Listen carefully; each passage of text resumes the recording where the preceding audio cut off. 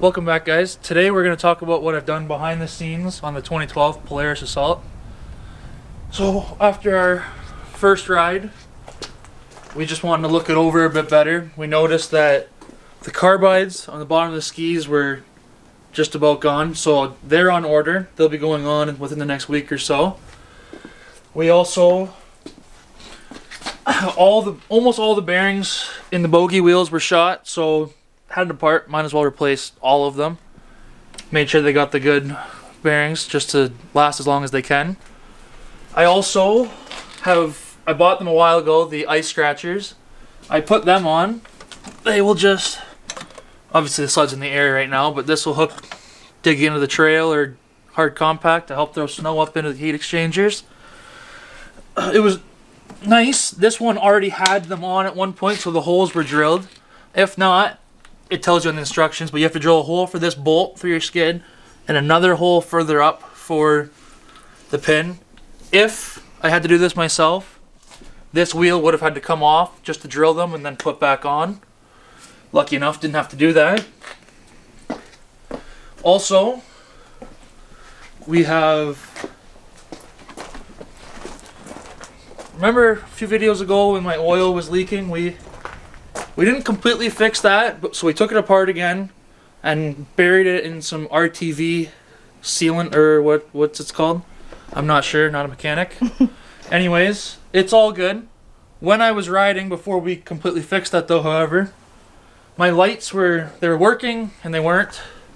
They were kind of on and off for whatever reason.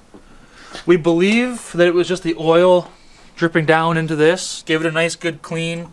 Pulled lots of stuff apart, pulled all kinds of ground wires off and cleaned them up because they had lots of just debris and stuck on them. It's hard to see right now. We had the hood off. There's all the wires we cleaned up. It was just a mess in there from the previous guy. It's all good now. We have run my heated visor cord, hooked it in up here, comes right out this nice little hole here. Hook onto my visor when riding. Almost a week ago now, I had a few too many soda pops one night and thought it'd be a good idea to just get rid of this. That's just so big, and who wants these nowadays, right? So, take a guess what I bought. What do you think I bought? Anyways, we got another GGB mountain can added to the group. We're going to piss some people off, but we're going to make lots of noise and have fun doing it. Lucky enough, we don't go on too many trails, so we won't void those rules too much. If we do go trail riding, we all have our stock exhaust to just throw back on, keep people happy. Also, on order with the carbides are A-arm bushings, and ball joints, sorry. As you can see, the more we were looking at it, there's a little bit of play in them.